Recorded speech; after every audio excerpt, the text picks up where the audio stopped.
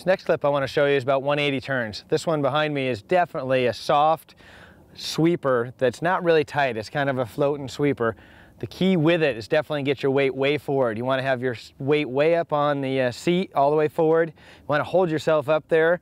Make sure your weight's over top of the handlebars and that you have your outside elbow up. What this does is it puts about 90% of the weight on the front wheel and only 10% on the rear wheel.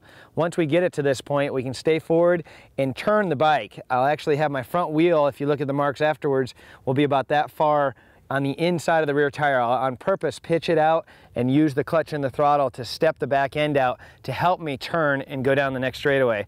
If I try just a typical turn, being that far forward, the front end's just going to want to knife and push out on me, causing me not to turn. So I'm using the back end and the throttle to really pivot turn so I can rock it down the next straightaway.